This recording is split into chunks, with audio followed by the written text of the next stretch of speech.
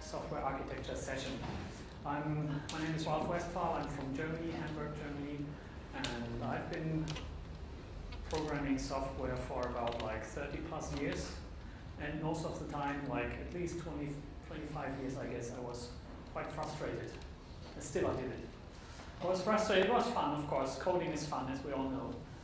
But still I was frustrated because it was difficult to get started. I had this great idea in my head, like you obviously always have, or your customers have done for you, and presented to you in the form of a 500-page specification book. And so I had this idea in my head, and I didn't really know how to systematically start coding to actually solve the problem.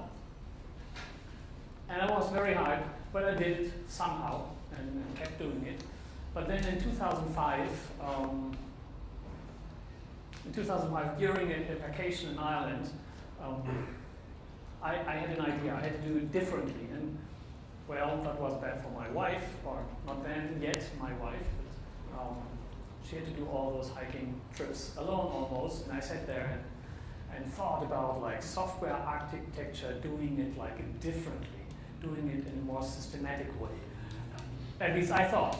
So, and since then, this idea of mine has evolved, and I'm now a software architecture consulting, clean code consulting, whereas before I was more like a technology guy. But I've switched to this side, to the more theoretical and conceptual side of software development, because I think this is still too hard. Software development is difficult because of all the details. But we make it even more difficult by not really systematically thinking about software before actually writing any code. So to give you an example, here's an architecture kata. Very simple specification. Read it. And you're sure proficient enough in one framework or the other, so that you would have an idea how to actually implement this, right? It should be a simple web-based application for sending long tweets. Maybe TweetDeck can't do that, maybe it can, but nevertheless, just for the sake of the exercise, we want to do it ourselves. That's a nice little exercise there. How to set up an application, a service, a program, however you want to name it. How to do that, starting from this specification. Take me as the customer, maybe I want to give you some money. We could start estimating now. How much would that cost? Would that cost $1,000 or 10,000 or 50,000 pounds? I don't know. But that's not the point here. I want to know, how would you actually start this project? What would you do as a software developer? Not as a product owner, but as a software developer. Research Twitter's API. Research Twitter's API, yes, but why? So you can figure out how to communicate with Twitter. Right, but why? I assume you have to communicate with Twitter because the more tweets. Okay, he says he would research the Twitter API because he kind of assumes we have to use the Twitter API. Okay, how would you document that? How would you tell me as a customer, how would you tell your fellow developers that this is necessary, that this is an aspect of the solution? How would you do that? Does someone want to come up here to the flip chart, a white sheet of paper, so you can do whatever you want to actually design this software right from the start? Clean slate. Isn't that what you want? Greenfield project. There's nothing there yet. How would you do that? How would you fill this sheet of paper? Here's a pen. You have an approach. You can show us. You actually are convinced leads you from this in a straight way to code. Okay, that's So many people eager to come up front here. Who's using UML in his day-to-day practice to not document software after the fact, but to actually design software before the code is there? Who's using UML? Okay, sure. It's like 1, 2, 3, 4, 5, 6, 7. 7 out of what? 50 something? So it's roughly 10%, give or take. Okay, that's the usual result of such a poll. It's 10% of developers who are actively using UML, and 90% are not. Why is that after 15 years? Why is that? Why aren't you using UML? It's too cumbersome? I can understand that. Yes, it's so much, so many diagrams. Where to start? Right, and that's the second point. What's the method? What's actually the way through this maze of diagrams of UML to take to get from specifications like that to code? I don't know. I've tried hard and read a couple of UML books. Yes, some are trying more, some less to convey such a method. Sorry, I have to say, maybe I'm just an average developer. I didn't get it. Didn't work for me. So I can't tell you all, like the whole method I've come up since then with, but I can give a glimpse, like the first step, like the big picture, a very coarse-grained tool to actually start designing software, which was very, very helpful for me in the past years. Okay, and this tool is a napkin. It starts with a small piece of paper, because if you start with a large whiteboard, you get into so much detail so very fast. Don't. Try to stay on a high level of abstraction.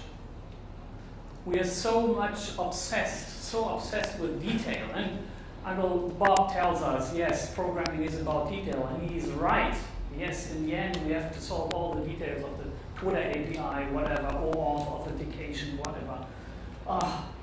And you need to really be an expert in thousands of APIs if you want to do it right. But that's the end. That's like one end of the spectrum. Before you get there, you have to design your software. You have to have an idea of the overall approach of your software, how it's setting out to solve a problem. Okay, how do you do that? How do you get to the point that you can then say, here's where I have to use the Twitter API, here's where I have to use whatever else? How do you get from here to there? That's a difficulty, I guess.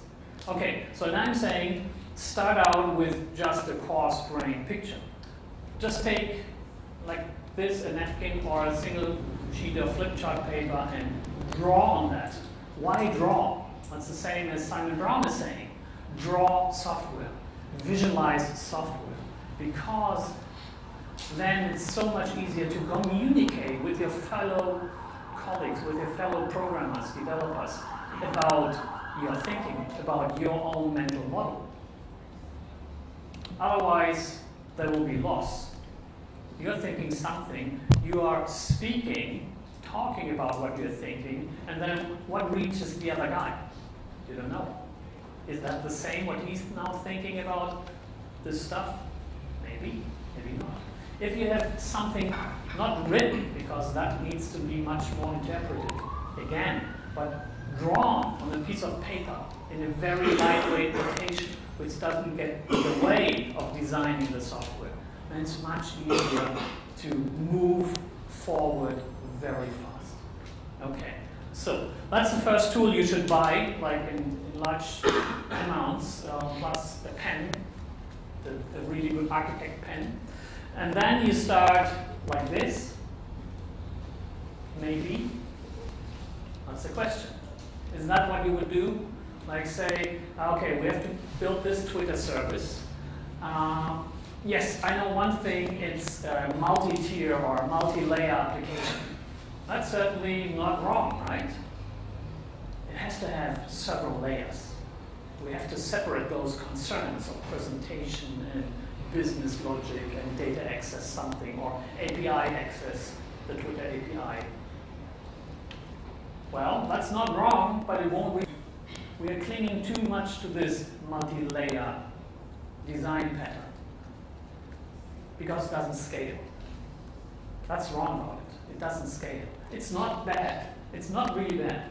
The best thing that this pattern brought us is this separation of responsibilities. It's a different responsibility to present something, to interact with the user, than accessing data on a hard disk or communicating with some cloud service, than doing some, well, domain logic calculations, whatever. That's all different stuff, and we should put the stuff in different modules, whatever that module is. But think of modularization. Okay, stuff has to be kept apart so it can evolve separately. That's a good idea. Well, great. Thanks, layer design pattern. But there's something wrong with this design pattern. Do you know what layers are? Have you heard about the OZ 7 layers of communication?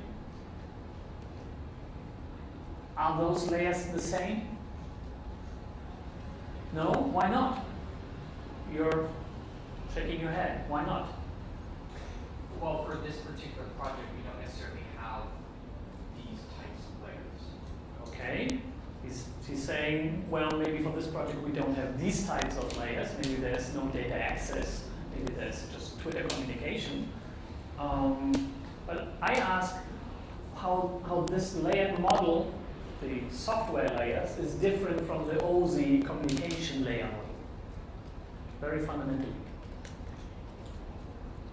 In the OZ 7 layer model, on the bottom, what's there? Like hardware?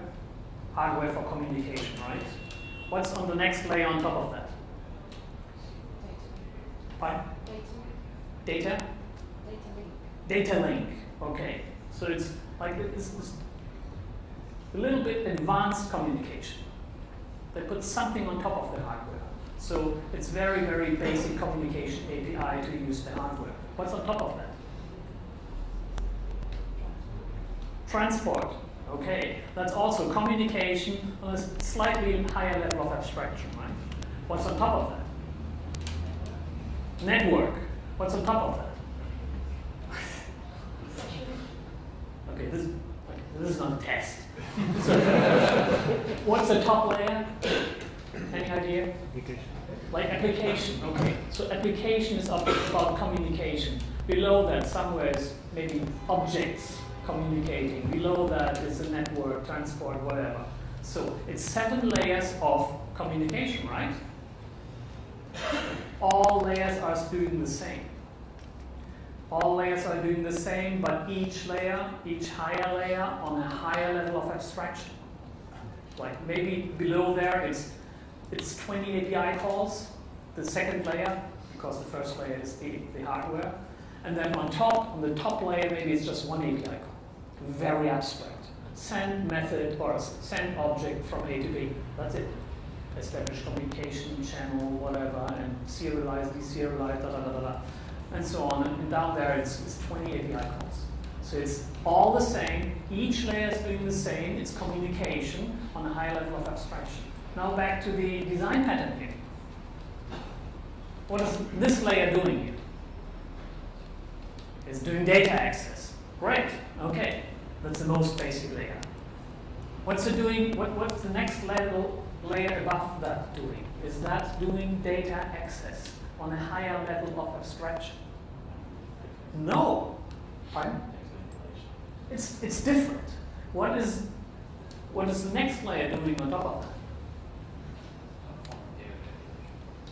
It's visualizing of data. It's not manipulating it. It's not a high-level data access API, but it's something different. Presentation is different from calculation in business logic, from data access. Those layers are doing different things. So that's not the same thing as the OZ layer are doing. That's why I think this is kind of misleading. It kind of suggests there's a rising level of abstraction, but it's not. It's not layers of virtual machines on top of each other. That's what Alison and Sussman call strata. That's stratified design. This is just layers, but not the same layers as we knew before. So that makes it difficult. It's, let me say that like a little bit polemic. It's a lie. And this is why it's so difficult to build good software on that, on top of that. Because starting with a lie never leads you really anywhere, right? Okay. So then, next.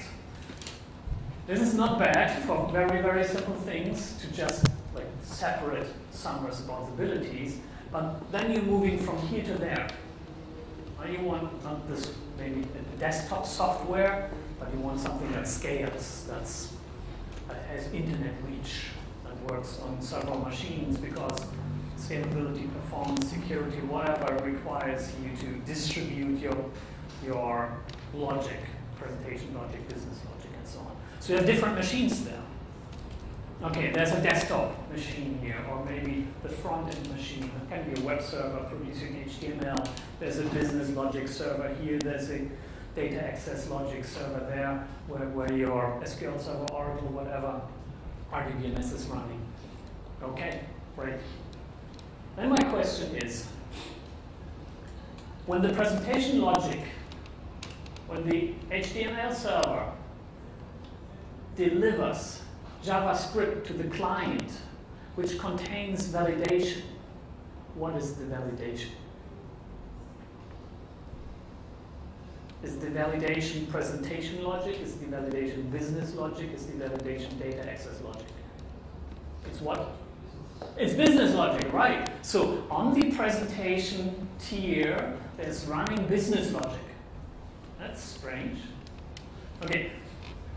On the other side, you have your RDBMS. You're using store procedures. Those store procedures are calculating some averages, sums, max, whatever you like. Some stats. What is that? There's your data tier, and within the data tier is running a store procedure, doing all those calculations. What kind of logic is that? It's business logic. Okay, so it's business logic running here in the data access or data tier. It's business logic running here, and it's business logic running here. That kind of is a mismatch with this scheme, I would say. It doesn't fit. This distribution of layers across tiers, across devices, because you can't really visualize or think that whatever was here, business logic, is now here. It's tainting, it's poisoning the presentation purpose. This is what, for my taste, makes this difficult.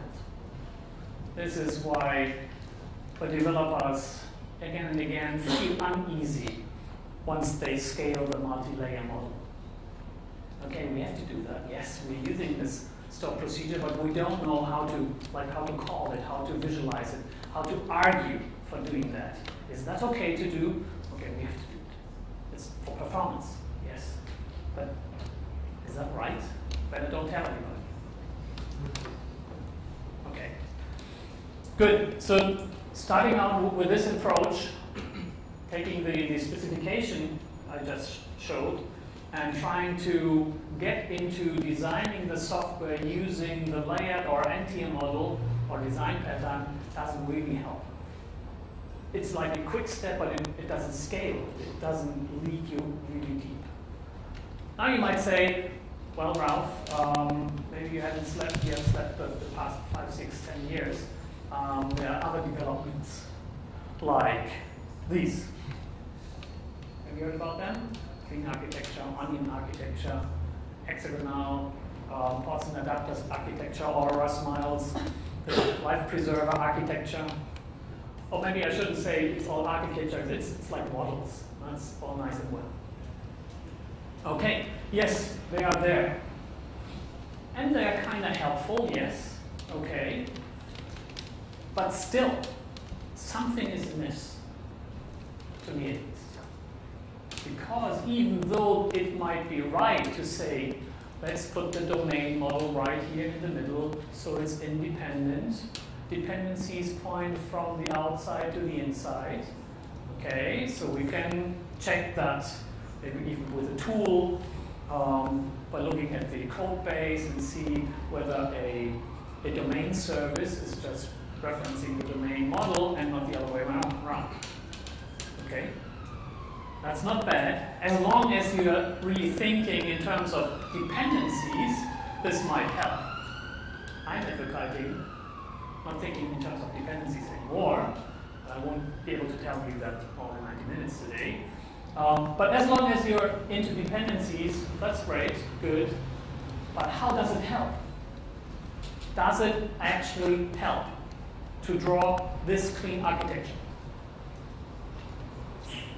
What is the method? Has anybody read the article about the clean architecture method? How to use it to solve a specification problem? I haven't read the article, sorry. I've seen here and there some examples, mostly consisting of code, but not showing any like roadmap, not showing steps on a way, how to move from here, from the specification in a stepwise manner towards code, towards a level of abstraction and detail so I can actually start coding.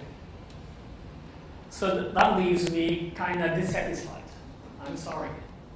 As good as those approaches are, that's great. And you'll recognize, when I continue, you'll recognize parts from that in my approach. But I point out where I differ and why that's important for me. Okay, here's what I recommend. First, and this is a method, right? So write down those, grab a sheet of paper, use a napkin, grab a pen, then draw a circle. It's as easy as that. And you're halfway done. You can send off your boss, say, okay, I'm designing the software, I just started. That's all good and wait. Well, come back later, I'll tell you. Okay, why is that important? I think it's important, and this is pretty close to UML too. So when you go home, you can tell your boss, well, I also heard this session about UML. You'll like it. Okay, this is important because it puts a boundary on the paper. It manifests a boundary between the system, whatever you need to write, and the environment. Whatever you don't need to write, whatever is there. You have to clearly delineate the system. You have to draw a boundary. Say, within this, that's my system, my responsibility. That's my responsibility. This is the environment. This is, so to speak, not my responsibility. So whatever goes wrong here, it's not my fault. Whatever goes wrong here, sure, it's my fault. No, I'm just kidding. It's very, very, very important to draw this boundary, because how many parts to the system are now there? This is now interesting. How many parts into how many aspects have I divided the empty sheet of paper now? 3. That's right. Which are they? Environment, the system, and the interactions between the two. Okay. Environment, yes. System, and you say interactions with the environment. I call that the membrane. See, this line here is the 3rd part of the picture. So this is a start for each and every software. You're writing the next Twitter, draw a circle. You're writing the next word processor that's taking over the world, start with a circle. You're writing whatever, the desktop calculator, the long tweet service, start with a circle. It's very important, because then we can ask questions. We can ask questions about what's in the environment.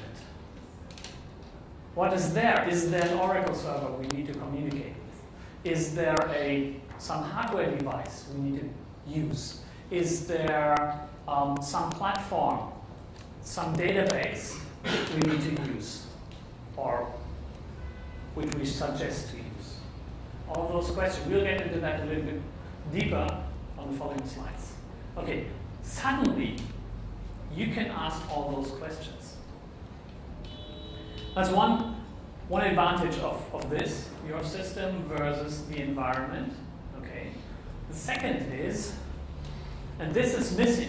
This is missing from the layered architecture or anti-architecture, and this is also, I'd say, missing from the cream and onion and whatever architecture.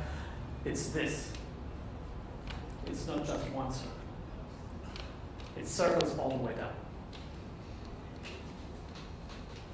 So we have to view software not as just like one system, draw one circle, determine the environment and you're set, then start with the components maybe, or classes, or whatever you like. No. Ask yourself which subsystems are there within the system, and which subsystems, sub-subsystems. So we have nested systems. That's obviously true for whatever is out there in terms of larger software, as a fact. But do we design that actively? Are we able to visualize that? That's a question. And I guess it's hard. It's very hard. But it can be so simple. So it circles all the way down. Start with a circle, and know this might not be the last circle you're drawing. This is the overall system. This is the whole system. But this whole system might be split into smaller systems. Today I'm going to talk about two different categories of smaller systems, and tomorrow the workshop will dig deeper into one of those categories. Okay, so it circles all the way down, and I'll show you how to split up those circles. Now let's get a bit more systematic. It's one step to divide the paper into two very broad categories of stuff. Whatever is within the system and whatever is outside the system. And now, outside the system, we have to differentiate between two different aspects. The first aspect is, who's going to use the system? The first questions you need to ask, the first questions whatever product owner is there needs to ask is, who's using the system? What kind of roles are out there? It's maybe Peter, Paul, and Mary, but maybe Peter, Paul, and Mary are pretty much doing the same. That's fine, so it's one role. Maybe Peter, Paul, and Mary are doing different things. Maybe Peter is the manager, and Paul is some admin, and Mary is the clerk. So they have certainly different requirements for the system. And we should log them differently. We should log them separately. So asking who's using the system is the first step to decompose the specification. Don't try to decompose the specification along technical lines at first. Try to decompose it along the human lines. Who is using the system? Who is benefiting from the system? Who's controlling the system? This symbol I'm using here, this denotes a dependency. I'm not using the arrow as a dependency symbol because the arrow is reserved for a very different purpose in my drawings, as we will see. I'm using this symbol here. It says, okay, this woman here, maybe Mary. Mary is depending, is using, is controlling the system. Paul is depending on the system, is using the system, is controlling the system, is triggering something within the system. As is Peter here, as is, whoa, look at this, some other system. Some other system might play a role within the environment of our system under development. Or here, this is like an anonymous system. There's a very specific system, SAP here, for example. Not that I'm recommending to use SAP, oh no. But still, this is certainly the case in many scenarios. SAP using another system. In whatever way. We have to think about that later, but first list whoever is using our system. That's the first breakdown. Talk about the specification, the requirements with the product owner in that way. He can relate to that. Product owners, they have a concept of users and actors and roles. That's the one side. And you were talking about the other side. That's the next we have to think about. We have to think about what kind of things is our system going to use? What's the system depending on?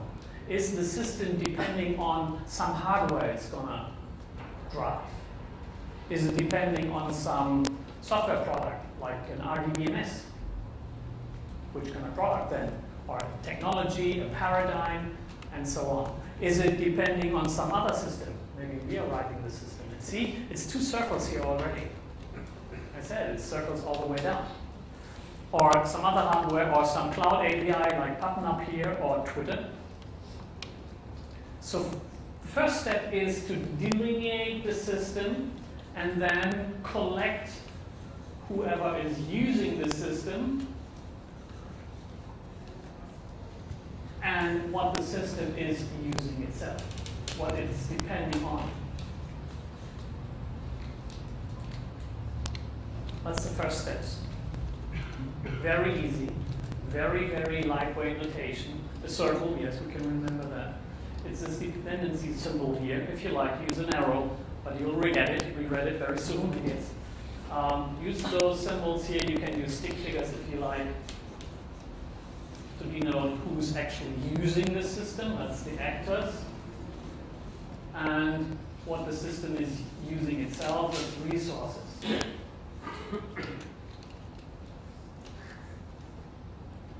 As you can see, there's a dividing line here. There's 2 sides to a system. One side describes who's using the system. One side describes what the system is using itself. This is not clear in clean architecture, onion architecture, or even ports and adapters. There's no direction of communication, but there is a direction, always. And I think it's important. It's important to distinguish between, for example,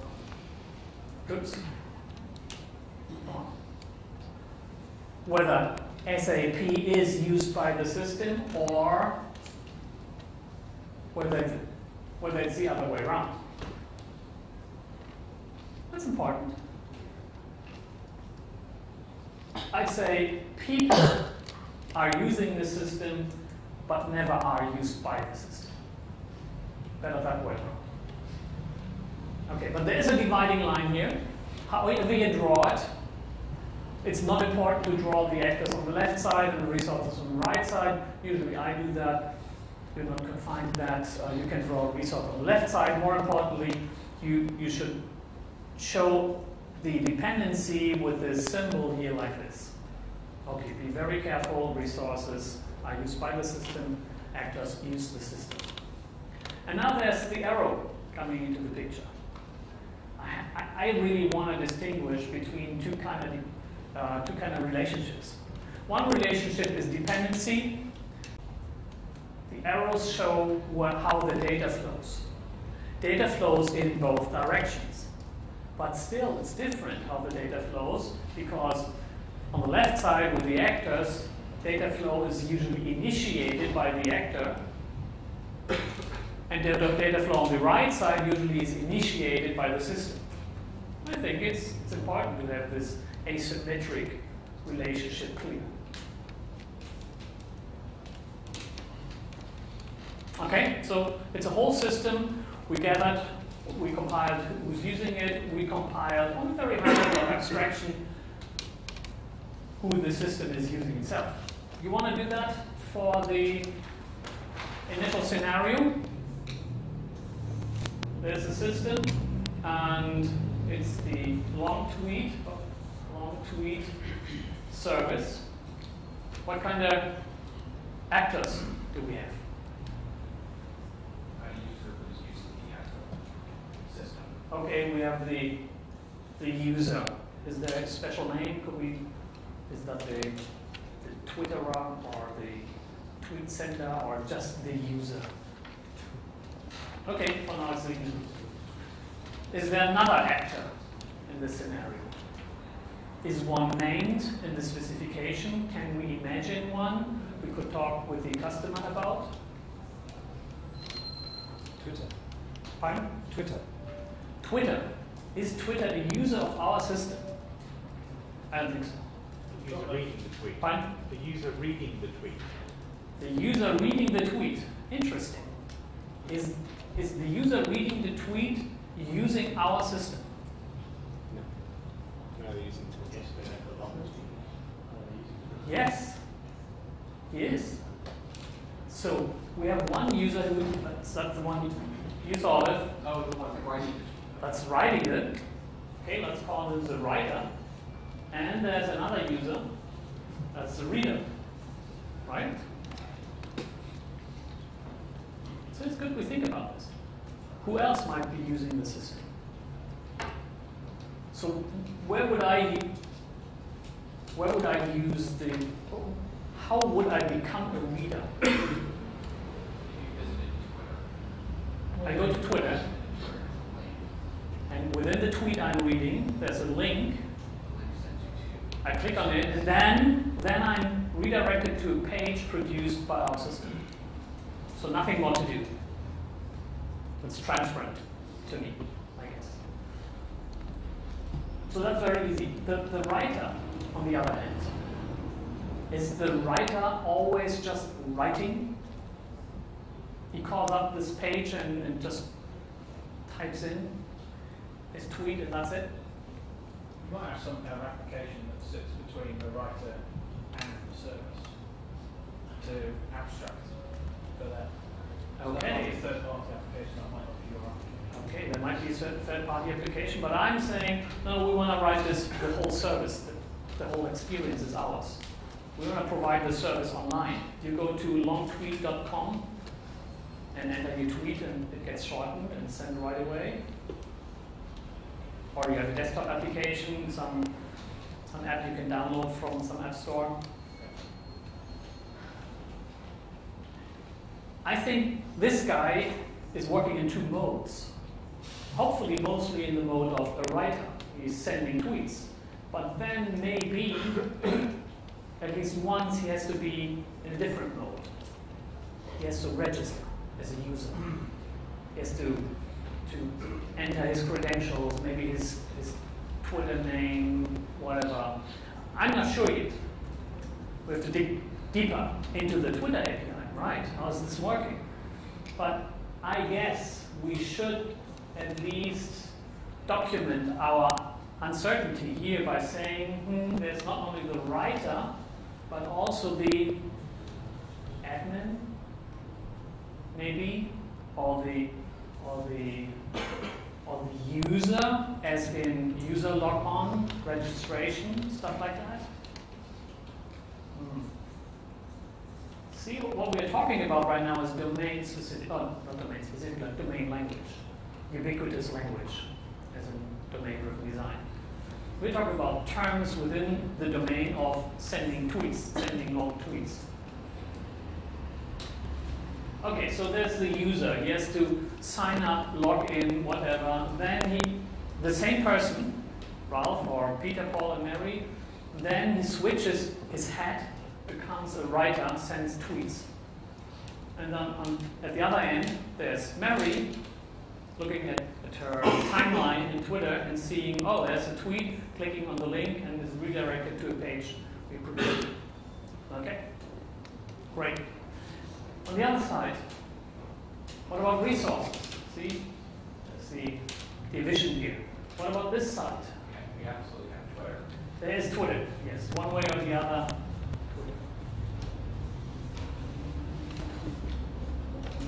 We need to interface with or communicate with Twitter. We need to send the tweet. I don't know how, but there's certainly some kind of API for Java, C#, Ruby, whatever. Maybe a REST API. Right? A URL shortener, right?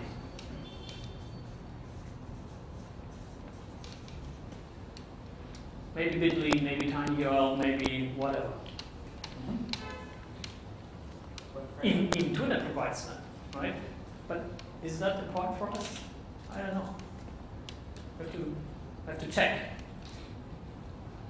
Pardon? There was Web framework. Web framework. web what? Web framework. And web framework. Okay.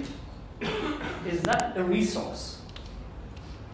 Resource is mostly hardware of one kind or the other, like a hard disk, a communication link, a webcam, a scanner, a printer. That's what a resource is. Something to use with an API, but not the runtime. Yes, you're right. We have to talk about the runtime. What kind of stack are we using here? But let's wait for that a little bit. Okay. So this is the first round. Great. We have separated inside from outside. We don't have a clue what we have to do on the inside, but we know now something more about the outside. What can we now do already? What does this mean for our development effort? Right now, if we wanted to start this project right now, how would we be now enlightened? We know what to communicate with. In essence, we know research Twitter, we know cosmic research. Okay, the very important term he's using is we know what to research. We know where our uncertainty is. We know where risk may lie. So we need to ask, is there someone on our team who's familiar with the Twitter API? Possibly not. Is someone familiar with the URL shortener? We need to research how to use that. That's right. Okay. What about those guys here up front? How do they inform our development effort? We need to know how to interact with them, which means yeah, you could call them stakeholders. Yes, they certainly have an opinion about what we deliver. We can show that to them, to a writer. Is this usability you want? Okay. And what you're hinting at is there's an API working here too. We need to decide which API to use. Maybe it's WPF, maybe it's WinForms, maybe it's JavaFX. Is that right? Okay, so maybe it's some web MVC and API. Right. What else? See, that's always the most difficult thing. Most difficult thing to think about for developers. Not technology. That was easy. No? Technology. Yes. Research. Use technology. Right. What direction the data flows from each individual? Yes. What direction data flows? Okay, mostly from here to there, and then sometimes from here to there, I guess. But it's always initiated by an actor. I mean, we get informed as to how to talk to the product owner. This is a partitioning of the specification of the overall scope. This is a hint at to how to do this in an agile manner. We can now ask, do you want to start with this writer role? Should we start with some reader functionality first? Or do you want to have the login experience hammered out at the beginning? This is about iterations. It's about increments. The overall application, of course, is an increment, like the maximum increment, delivering all within like 6 months. Right, a long time. What to deliver in a shorter time frame? Not everything, but something. Just a part of the overall requirements. Which part? Not a horizontal part. We now know how to communicate with Twitter. That's not very interesting for the product owner. But something he can relate to, some of the stakeholders can relate to. So we can deliver something for this stakeholder, maybe all the reader functionality, or maybe all the writer functionality, or maybe some of the writer functionality and some of the reader functionality.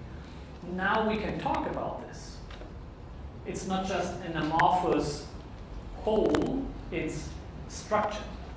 Structured in a way the product owner can relate to. That's important. So this is the first step in the direction of agility. The first step, decomposing the overall scope. Okay, so this is the system, but there's like a white spot. We haven't talked about something here, and that's what's within the system. That is the domain. And that's like in clean architecture, onion architecture, the core of the system is the domain. That's like, what is the core of this system? How would you describe the domain?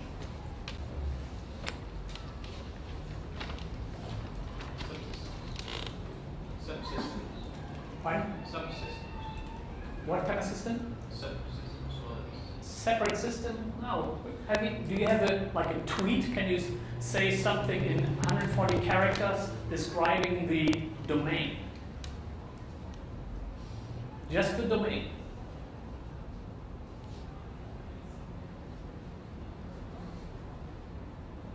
It's difficult, I know.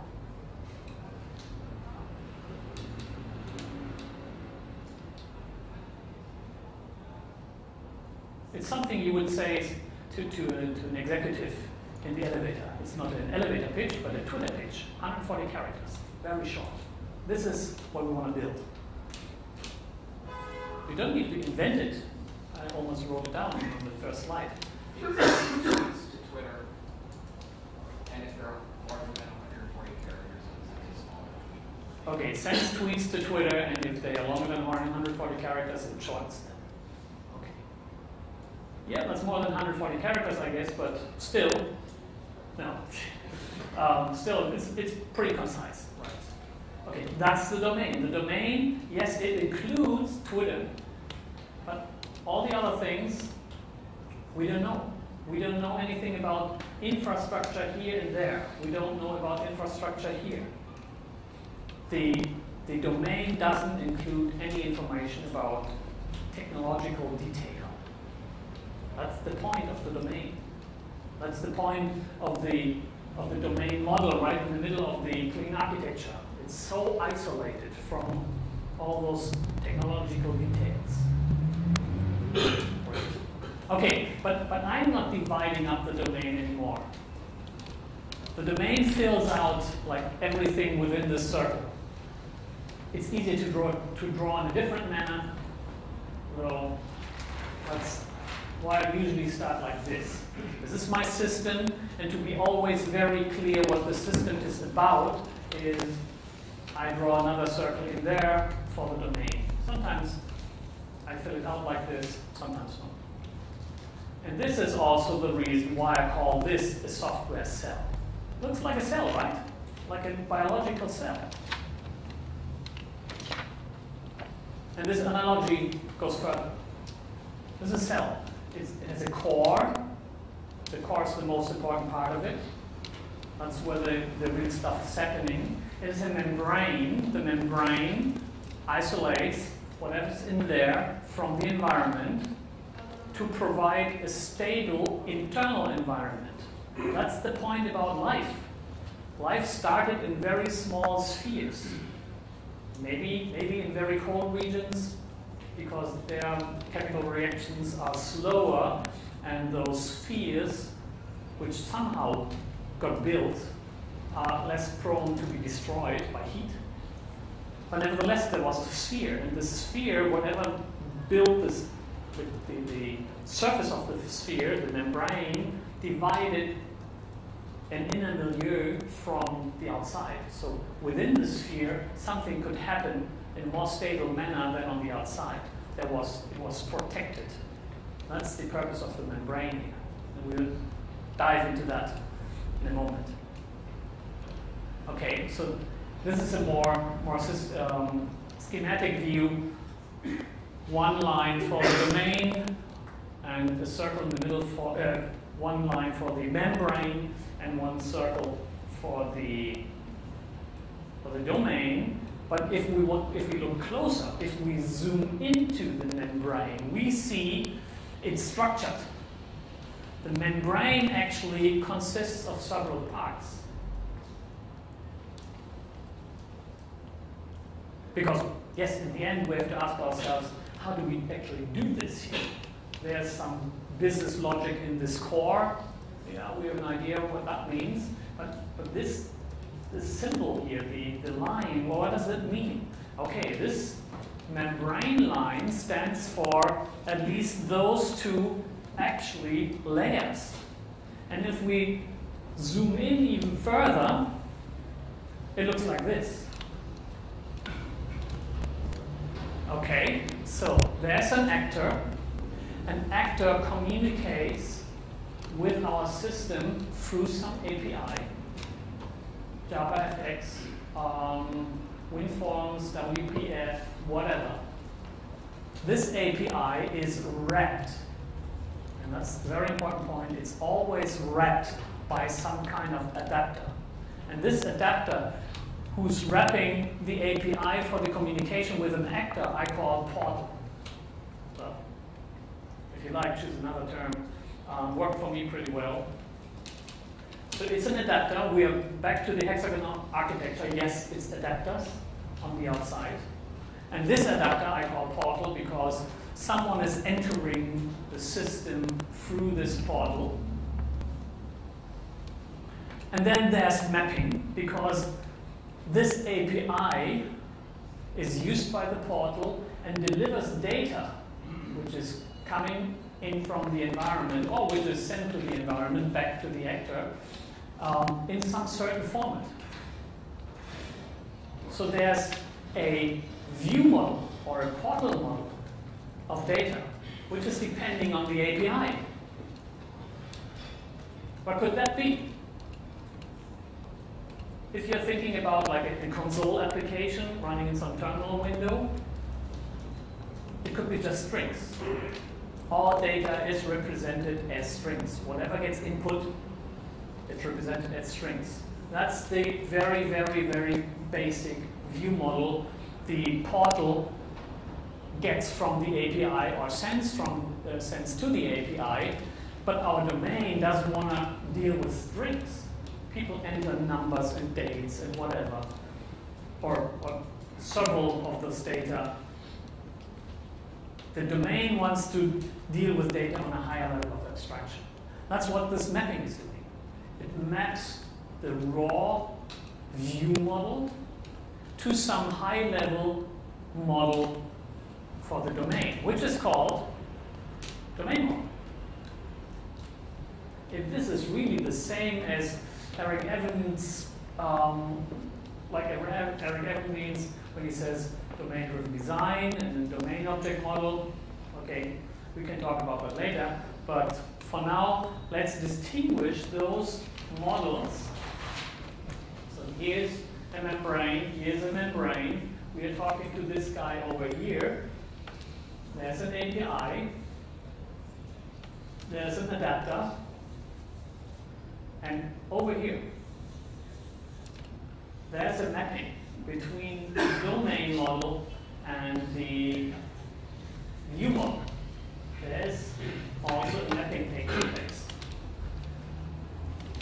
And those layers, let me say layer here, isolate the domain from the environment.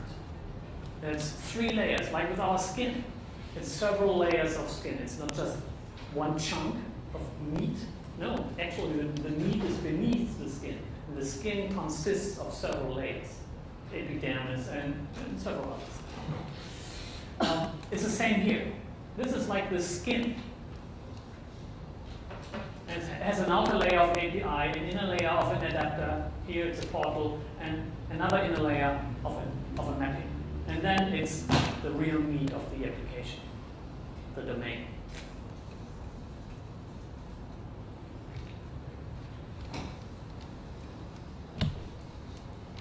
That's where the portal is. See, wherever the actor is communicating with the system, that's done through the portal. That's my term for the adapter at that side, on that side. Okay? So wherever any actor is communicating with the system, a portal needs to be set up. And what is a portal in terms of code? because I want to give you some guidance as to how to structure your code already. Can you imagine what a portal would be, this adapter isolating this API? It's an interface. Pardon? An interface. An interface, yes. The implementation would be a class. Right. So, you have a class for at least one class for each portal here. And if we go back, you very likely have another class to do the mapping. In very simple applications, maybe mapping and portal will go together, but I recommend keep them separate. So it's already 3 classes, right? One class for the portal, one class for the mapping, one class for the domain. It's a very natural, very formal dissection of your program, a very basic anatomy of your software. There's no thinking, it's mechanic. I like it because it lets me focus on what's in there. I get guided to there needs to be a portal. Okay, that was easy. Now I can think about the difficult stuff, how to actually do the portal. What's the API between the portal and the domain? Okay, so that's the actor side. On the other side, it's the same. The domain communicates with a resource through an API, which it shouldn't see. It's encapsulated by a provider, another adapter, the adapter outward facing or resource facing adapter. The provider encapsulates the API, works with the, well, resource model or persistence model if you like. So there's API here again. Here we have the provider, and there's some mapping going on over there, and it's again the domain model versus the, let's call it PM like persistence model. What could that be? Maybe we are talking to MongoDB here. That's MongoDB, some MongoDB API. MongoDB API is not visible to the domain, of course. Okay, the API. What's the persistence model of MongoDB? Any idea? Any experience? Eventually consistent. Pardon? Eventually consistent. Eventually consistent. Eventual consistency, yeah, but that's not the data model. Document based. Pardon? Document. Right, it's documents, and those documents get described using hierarchy of BSON data structures. Okay, so it's BSON. The domain doesn't want to work with BSON or JSON or something like that. It wants to work with a domain model, domain data model. So some mapping has to take place. This is taking place here. That's providers encapsulating the communication of the system with the environment, the resource side of the whole thing. If you like, sometimes to make it like more tangible for you, you can change this picture, which now looks like this again, very quickly. Okay, so it's two sides, like this, which still, even though I say this is asymmetric, because there's control going in here, there's control flowing out there, it looks pretty symmetric because of the circle. I could draw a resource over there, it's still okay. So if you want to be more clear about the asymmetric nature of those relationships, we can draw it like this. Now it's really a life preserver. Now the resources sit in the middle, like this. This is more like we as organisms are built. Can you imagine? This is not for the faint of heart. This is skin out there, right? Someone pressing on my skin, hitting me in the head. This is our skin. What's this? That's the brain. Not the brain. Pardon? Intestines, right. That's going in here, and it's coming out the other side.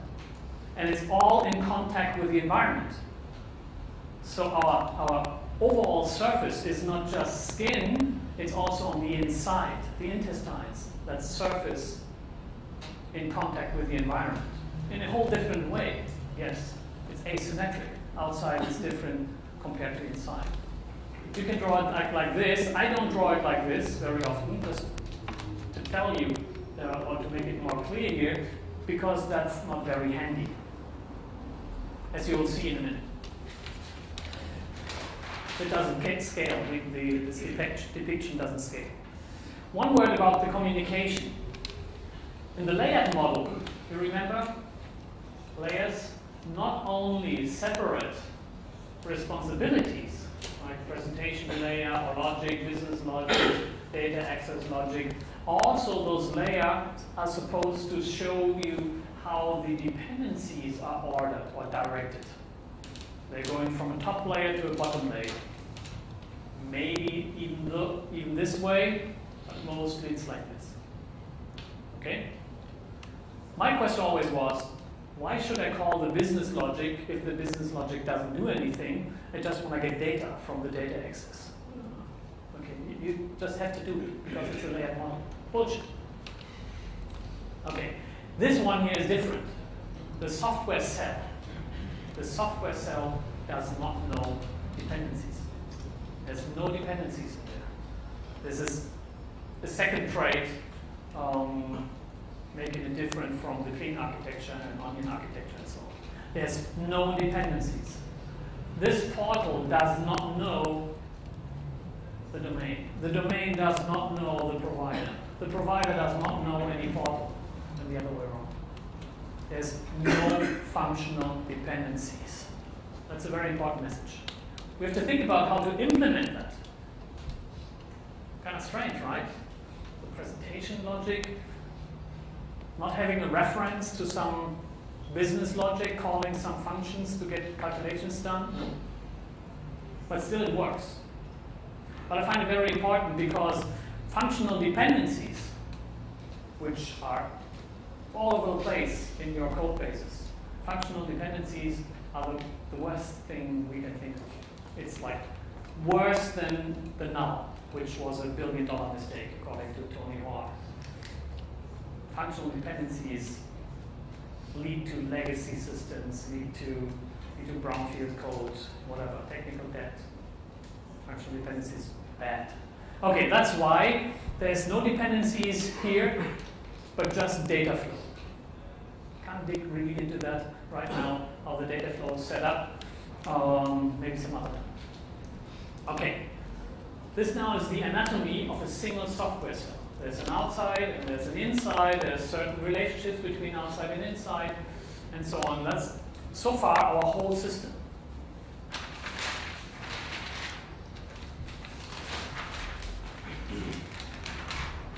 Where's the long tweet service? Okay, that's our whole system. In UML, that's the system environment or system context diagram. Great. Yes, it's a bit more detailed now. Still easy to draw, easy to understand, but a bit more detailed. But now we can start working with that. Now we will see why I call this a software cell. Not just because there's this domain dot in the middle and there's a membrane surrounding it. Look at this. Those software cells can divide.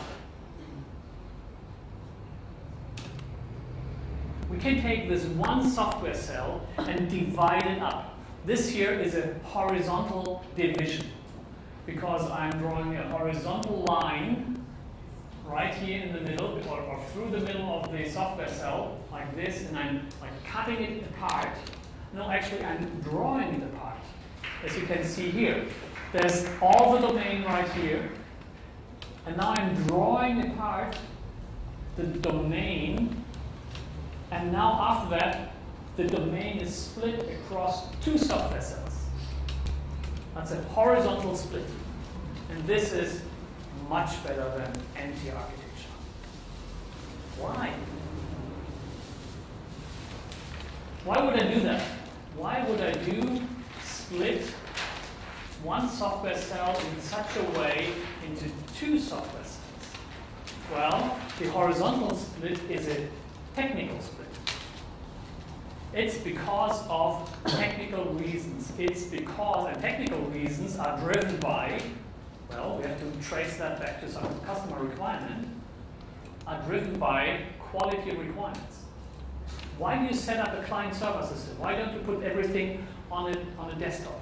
Why do you divide it? Why do you distribute the system on two devices? Why do you do that? What's the requirement? Did the customer tell you, well, I want to run this on a server and a client, or on 3 servers, whatever? No, the customer doesn't require a certain distribution of software, of code. Why do we do that? It's the same requirement, but it's a multi-user system.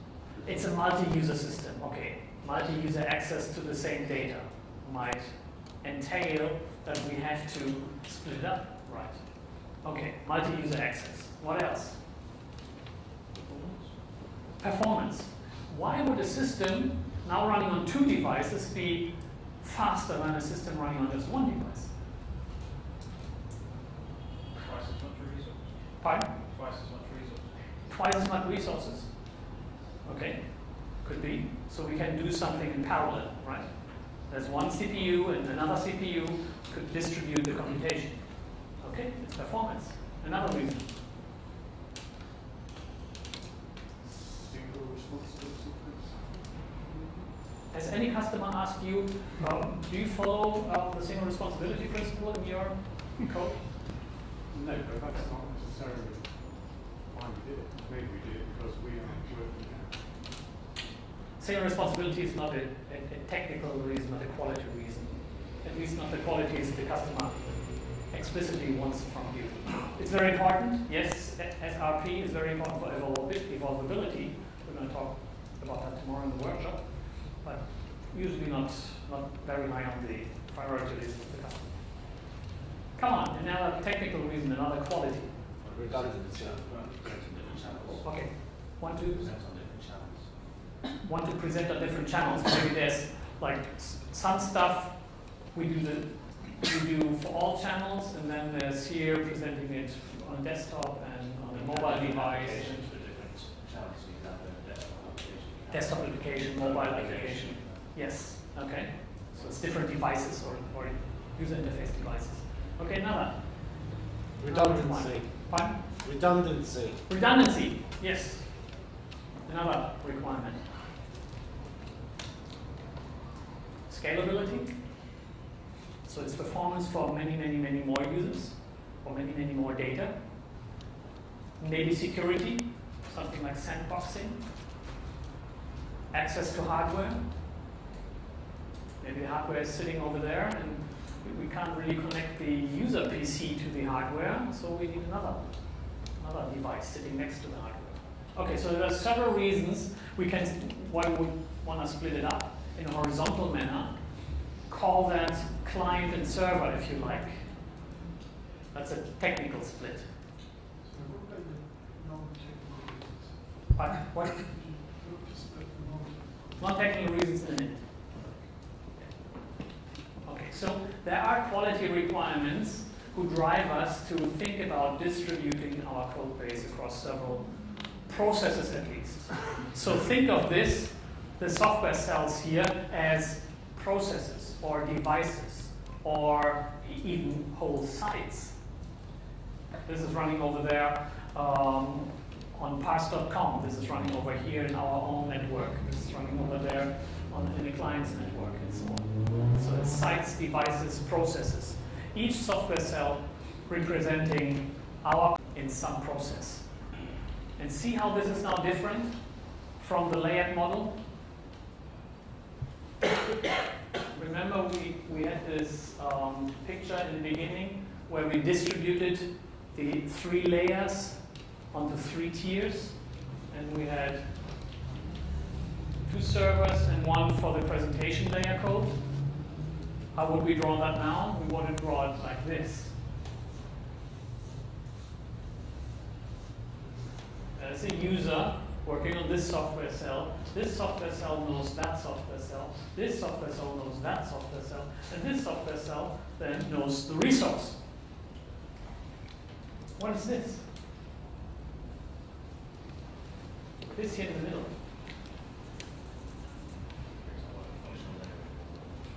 Is it functional layering? No, no layers within a software cell?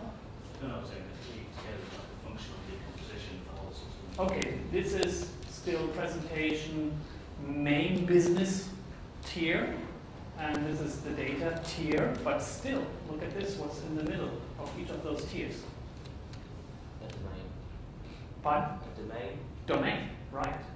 So now we don't have any difficulty saying, well, of course, on the presentation tier, there's running some domain logic. It's right here. Very natural. Each of those tiers looks the same, very basic anatomy. It's a software cell, and this software cell has an environment and is used by some agent from the environment, and it's using other stuff in the environment. And you see, each software cell has portals and providers, portal provider, plus domain logic, domain logic, domain logic, whatever the domain is on that tier. So there's no problem distributing our domain logic and asking ourselves, okay, where should the validation be done? Should the validation be done right here? So no round trip to this tier necessary. Okay, let's do the validation here. No, move it here. Depending on what kind of technology we're using. Maybe we don't want to get involved with JavaScript. So it's just plain HTML presented by the presentation tier to some user. So whatever, he clicks a button, he sends some data, the data is passed down to maybe here and it's validated. Maybe it needs to be checked against the database. Okay, great. Maybe the data is validated here. Maybe the calculation we wanted to do in the database move up here. Instead of learning some strange stored procedure language, we're using our main language, Ruby or Java or C#, whatever. Now we can depict this. We couldn't do that before. Now it's not just in our heads, but we can visualize it. We can talk with other people about that. And this is technical division of software cells. And you can continue. You can continue doing that. You say, okay, let's focus on this one. What's this one supposed to do? And then you divide it up again, if you like. Maybe this splits into 2, 3, 4 more software cells doing different stuff. For technical reasons, why not? Maybe you put another software cell on the side of this one here, because there's some other resource it needs to use. Great. And you always know there needs to be a portal here, there needs to be a provider there, and because of that, because this is a separate entity, so to speak, it has its own clock, it's its own socket, it's its own process.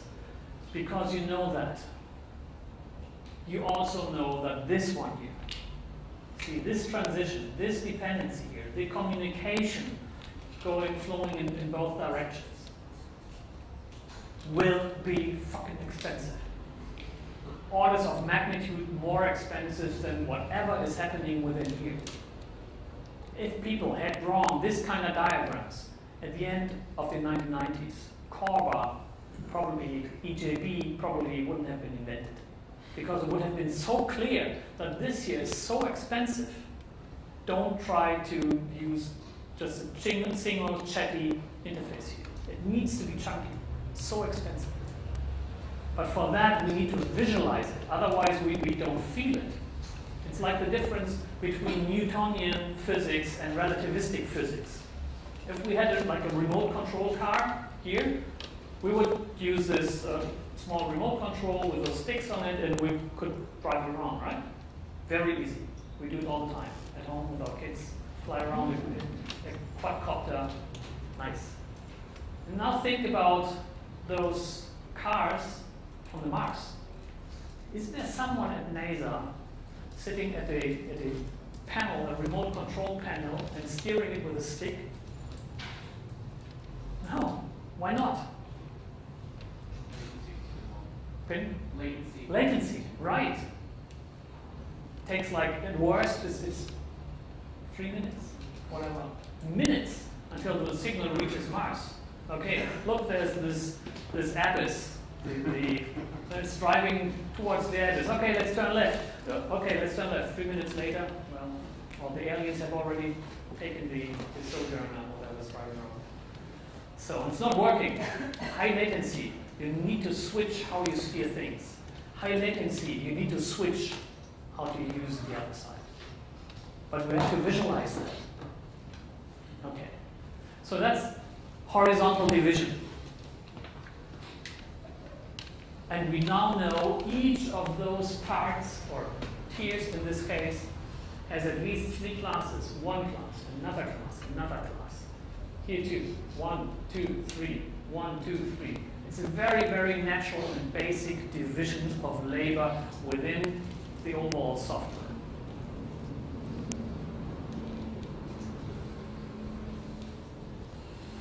And so this is what I said before. Can you see this in small hearts? Each of those software cells has at least one heart within itself. Its own heart. It lives. It has its own pace. It's at least on its own CPU thread. Maybe it's running on its own CPU core, on its own CPU device, whatever. So it has its own frequency of working. And that means it's autonomous. And how do you communicate between autonomous units, autonomous entities? How do you do that? How do we communicate with each other? Messages, right. It's messaging. And messaging is, in our world at least, asynchronous. If I'm asking you, could you please book me a flight? I'm not going to, if I was your boss, I wouldn't stand here and wait until you would book my flight. I'd go on with doing my own business. And then you would send me a message, put me something, maybe the tickets in the inbox, say, that's your flight. So it's asynchronous. Okay, this also becomes more apparent using this kind of depiction. And here's the other division of software cells. So far we had the horizontal division, now it's the vertical division. See, I'm drawing a line top down through this software cell. I'm pulling it apart so that this line here is on it, and then we have 2 software cells side by side. This is a non-technical division. Why would I divide the software cell, our whole system? Let's go back. Why would I divide our whole system vertically? Because you've identified 2 separate domains? It's 2 separate domains, yes. Okay, if you're alluding to the bounded context domains and domain-driven design, yes, maybe. But let's make it a bit more simple, a bit more obvious here. Can you point at anything in this diagram that could prompt you to divide it vertically? Pardon? Input and output. No?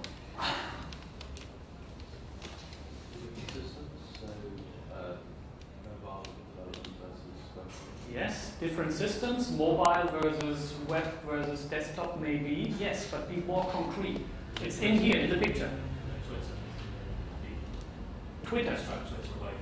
No?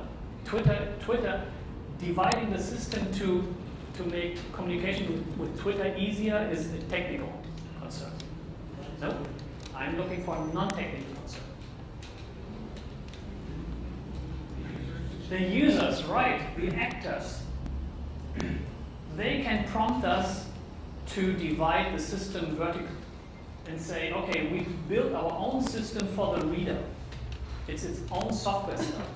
And this maybe here is the software cell for the reader, and it's accessing some kind of shared resource. And this resource is shared with the other software cell, serving the writer and user. This one is web-based, this one might be web-based too, that's fine, so it's not a technical reason. But it could be different. Maybe we want to make it easy for the writer user to write long tweets with the iPhone app, Android app. Okay, but still, this guy here would need to be able to just click in any Twitter client on a link and see the long tweet. That would entail this is a web app. This could be different.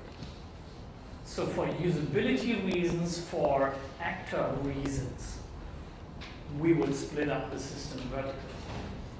This again should and can be talked about with the product owner. Many product owners, many customers think, okay, I want this whole system and make it just like one piece. All should be delivered through the browser in our intranet. And you should get up and say, no, let's think about it. Let's be more specific. Look at who's using the system. Let's ask ourselves, how can we deliver top usability, top user experience to the different types of users? And that could mean we take out part of desktop in a desktop application, and the other part is in an intranet application, or the admin gets the console application, the terminal window he likes. So yes, the vertical slicing, the vertical division of the scope into different software cells is driven by users, is driven by increments. We'll talk about that later, much more tomorrow in the workshop. So, can the users or the actors have difference or work in different subdomains? do those users work in different subdomains? Maybe, yes. So if you can identify those subdomains, this one is like storage, then this is invoicing, then it's ordering, shipping, whatever, yes. But that would go hand in hand, I guess. Huh? A certain type of user, actor, is assigned to a certain type of subdomain. Yes. Identify, maybe that's what you meant, identify subdomains, identify the roles representing those subdomains. Maybe you think even in personas, you know, those personas, like you put a name on that, that's Peter, and he's 55, and has that kind of background, and has been working for 20 years in the company, da da da.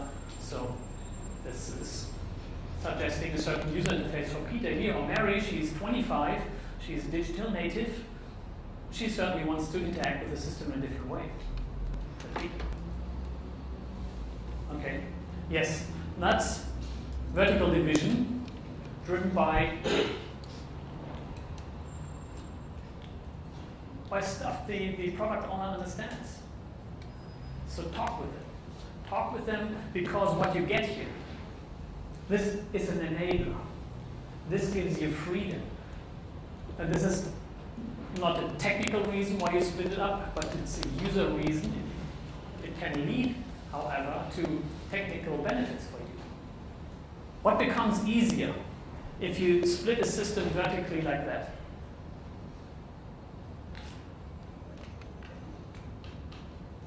There's no quality reason. Performance doesn't improve, scalability doesn't improve, security, maybe security improves, yes. Because you deploy this to just users who are allowed to use it. Don't have to build in some security system. This gets Peter, Paul, and they are allowed to do certain things, and this is what Mary gets. So, but it's not really quality reasons. But you get freedom. Pardon? You deliver separately. You can deliver separately. Correct. Smaller systems. Smaller systems mean simpler, easier to maintain, evaluability is higher, yes. Right.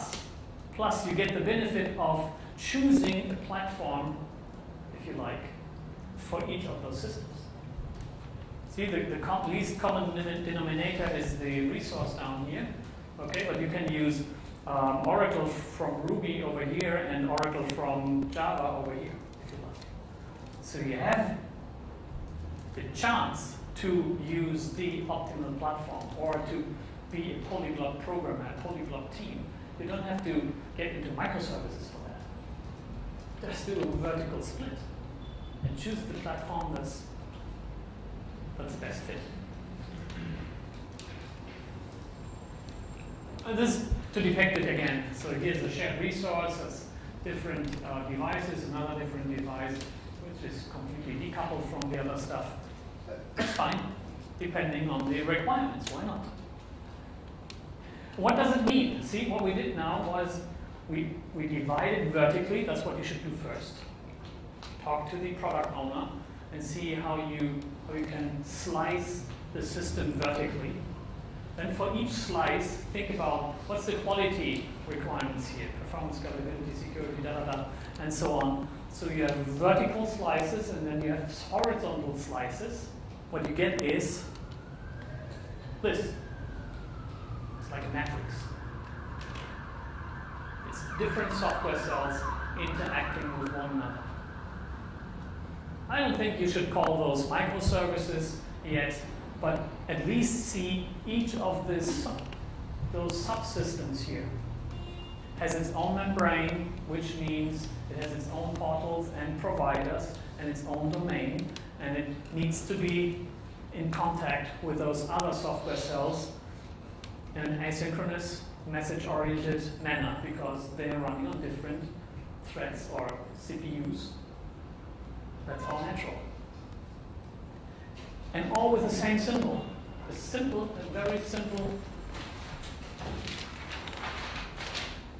very simple circle dividing the environment from whatever needs to be built by you. And it's the domain, you know here, the membrane is structured in a certain way. It has certain layers. Okay, very easy. And the whole thing, in the end, all those details, all those providers and portals and so on, and all those software cells resulting from your decomposition, take them as a checklist. Go around and ask for each and every element in this drawing, what do I need to know? What do I need to decide? What's the paradigm? What's the product? What's the technology? What's the API? That's what we said right in the beginning. Yes, there's a Twitter API. And I asked, how do you visualize that? What's the context to that? Now we know. Now we can check them off. Let's go back. We can ask, who's that? What kind of interface does he want? What kind of device should that run on? What's the performance criteria? We can ask that for this single actor, then for this one, and for this one. We can ask, what's the API there? Do we know anything about it? Who's going to research it? Which kind of URL shortener are we using? What's the API for that? And, of course, while you're dividing the whole thing, you stumble across more resources, because one resource we certainly have forgotten so far. That's some kind of database here. The tweets have to be stored somewhere, because otherwise he's tweeting, or he's not just tweeting it, but he's writing it, but he can't read it. He clicks on a link, and where does the link lead? Okay, it needs to be pulled something from the database here. Okay, what kind of database is it? What kind of paradigm? Is that a NoSQL document-oriented? Is key value store, RDBMS? All those questions can be asked by just going through all those symbols and checking them off. As we talked about that. What's the performance requirement? What's the data load? How many tweets do we expect to store here for how long? What's the load on the URL shortener? Do we build ourselves? Do we use one that's already there? Just questions. Maybe sometimes they are easy to answer, sometimes they're difficult to answer. Okay, that's what I wanted to tell you. So 2005 software development, starting software development from specification was difficult for me, but then over the course of several years, I developed this notion of the software cell, and it became easier, successively, each day a little bit easier. And nowadays, I don't quiver, I don't hesitate. Whenever someone comes along with some specification, I know exactly what kind of questions to ask, what to do, and it's so easy. It's as easy as drawing the circle, our system, and let me be guided by this method.